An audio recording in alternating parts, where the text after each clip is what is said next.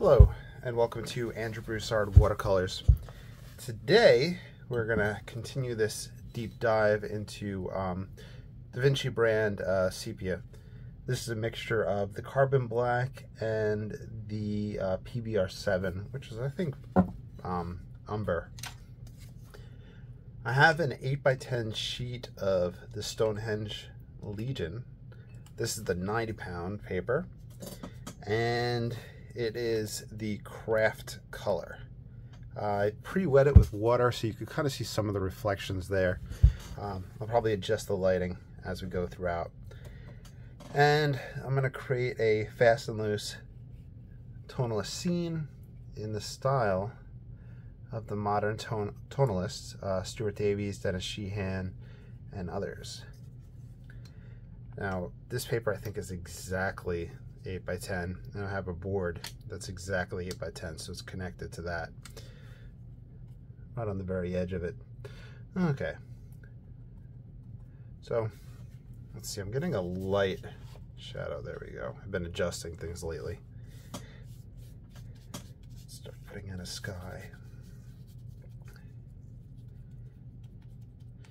Now with these, you're welcome to follow along, and you're always welcome to sign your own name, and you always have my express permission to sell anything you do when you follow along.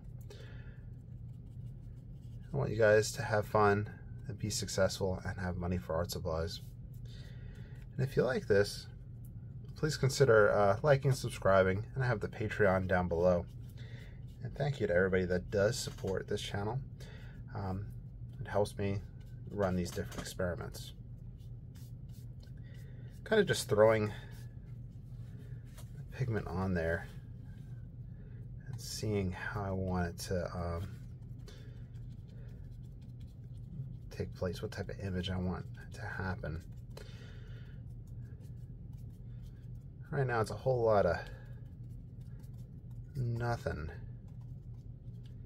I would probably use the paper towel to pull back. I'm wondering if I should use the Kraft paper. I was thinking about taking the white gouache and putting in a sky highlight with it, but it may be worth just using that Kraft color as the lightest value.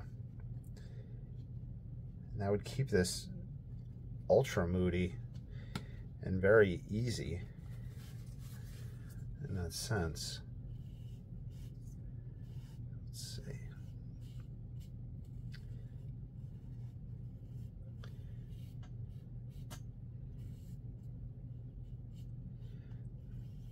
I might get very Stuart Davies-esque with a wide landscape.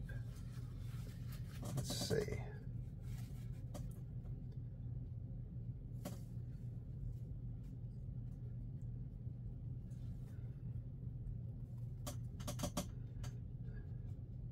One thing that I'm watching out for is that the black pigment, for me, it'll have a tendency to splotch. So like areas like that might leave a dark splotch in the sky. So I'm just watching out for that. I'm also just trying to come up with how I want the scene to take place. Maybe we can do a stream that's receding back. We could open it up in front of us. That'd be a great opportunity to use white as well. But that might be just for another video. Maybe staying in, like I said, with the Kraft being the lightest tonal value would be the way to go. So we'll create a path.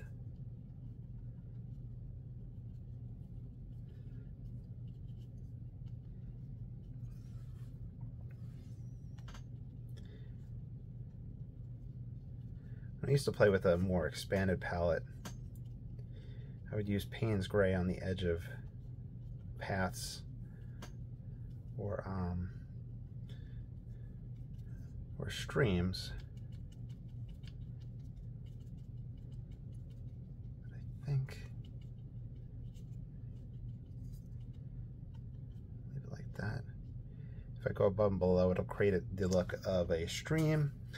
And if I was to go horizontal, we'd probably get more of a path effect.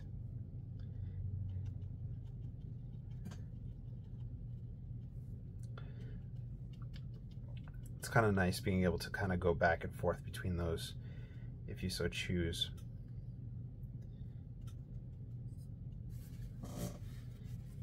Let's see.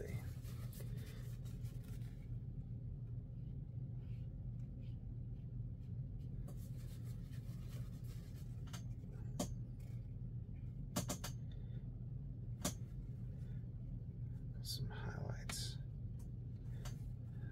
Putting some texture in there. Adding some interest. And just going to the very edge. Because if it's exactly 8 by 10, if it was to be matted, it would really cut things close. And this is also giving me a moment to reflect on where I want to go with this actual image.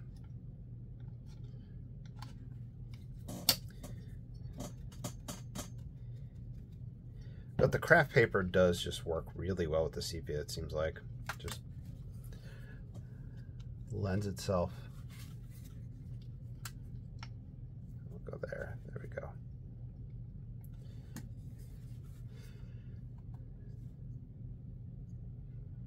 All right, here's some stronger pigment.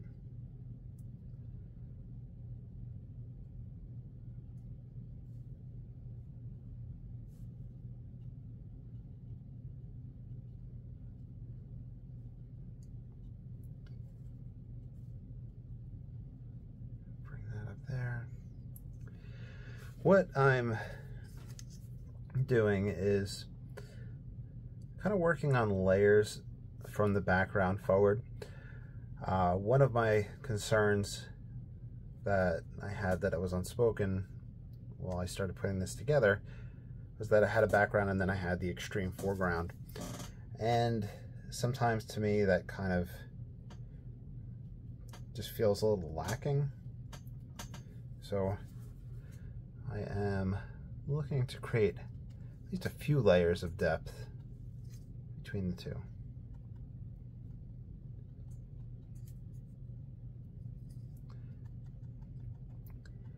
I do feel a little restricted by the 8 by 10. However, usually we're using 11 by 14, a quarter sheet on here.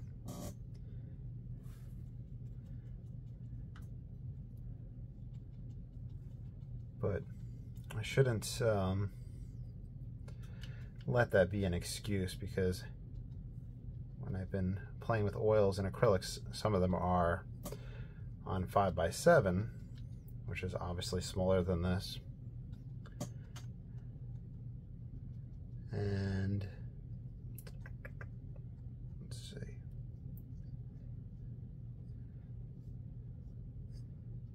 And then from there, there's been a gentleman posting on some Tonalist, contemporary Tonalist pages, I believe, where he is painting smaller than that in oil. So I shouldn't let the smaller sizes restrict me. But in general, I think you kind of get used to a size at times. Also, the larger sizes kind of let you just get more free-flowing and gestural, rather than kind of honing in on small points. Then, on the other hand, I'm sure there's a size where I would feel it would be large enough, but it would start feeling restricting to the point that it was drying quicker than I was handling it. So just different things to keep in mind.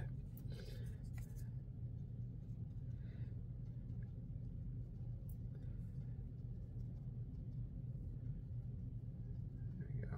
Making it more of a stream, more reflection.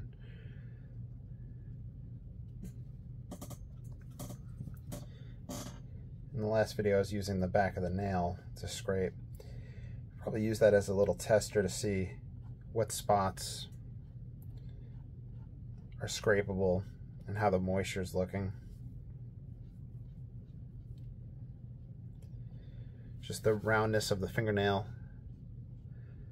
will push the paper back and just be less damaging to the paper.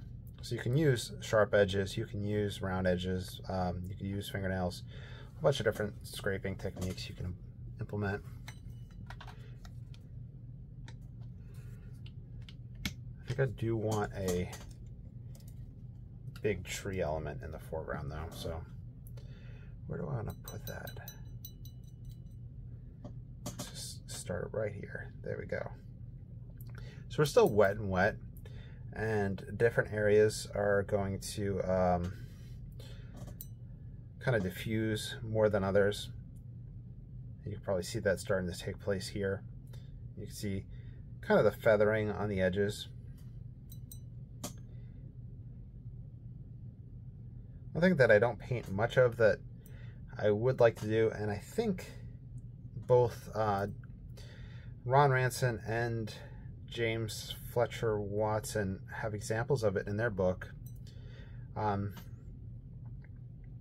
is taking the trees, putting a big tree element in it where it is wet and wet, letting it diffuse to the point where it looks like it has moss or other things growing all around it, or ivy.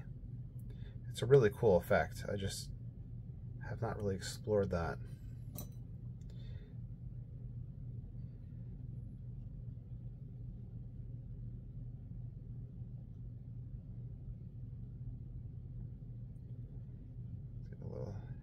Branch.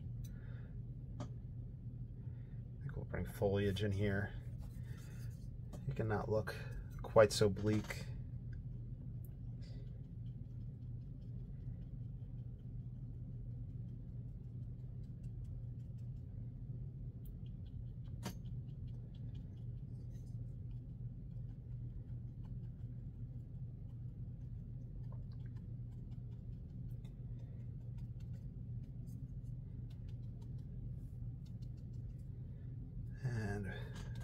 Shadow here, even though we're already in such darkness. We could almost look at it as if it was nighttime and there was the glow of a city on the horizon.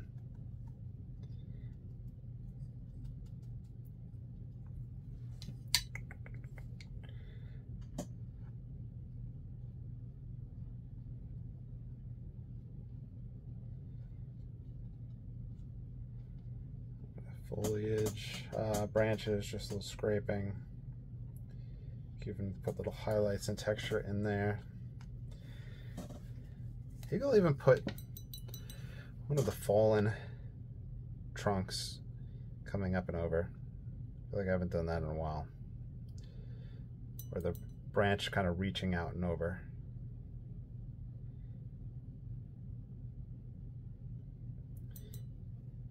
There we go. There we go.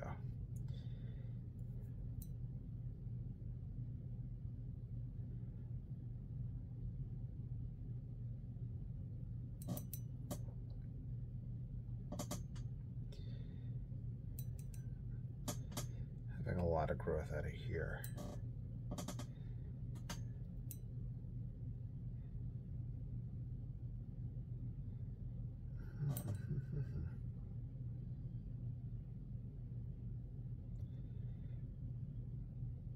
Scribbling. I'm going to bring a tree up here too.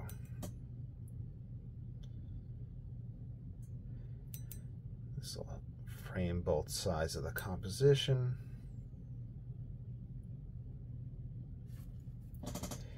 Allow me to put a little foliage up here, down the side.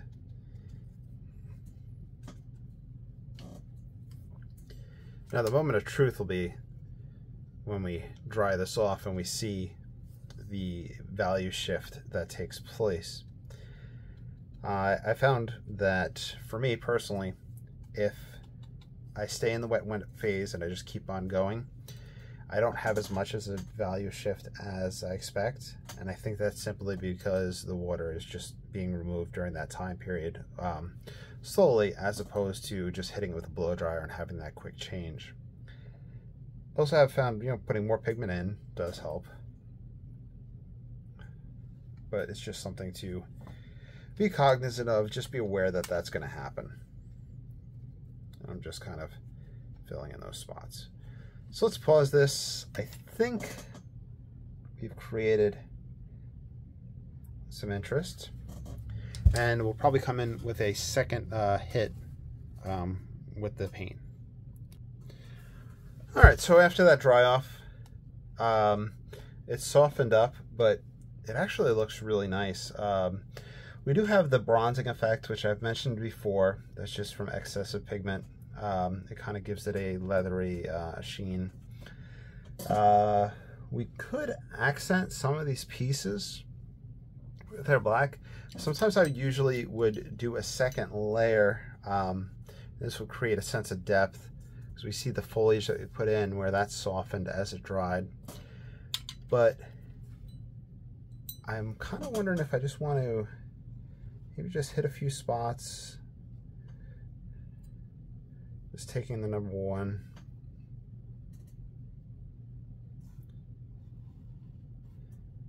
And just making a few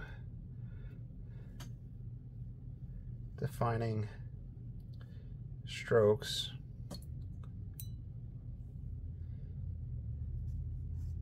And maybe just leaving it at that.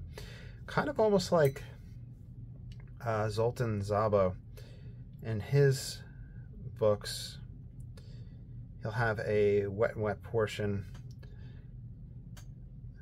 A lot of examples will be trees in front of a kind of a distant background of trees, maybe in the snow. So you'll have that softness, diffusion for the distant trees, and then you'll have a dry brush effect for the closer tree.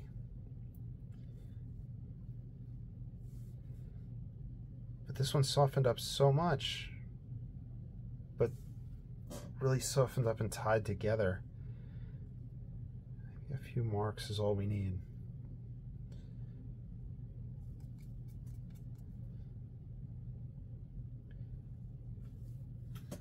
Just a little bit.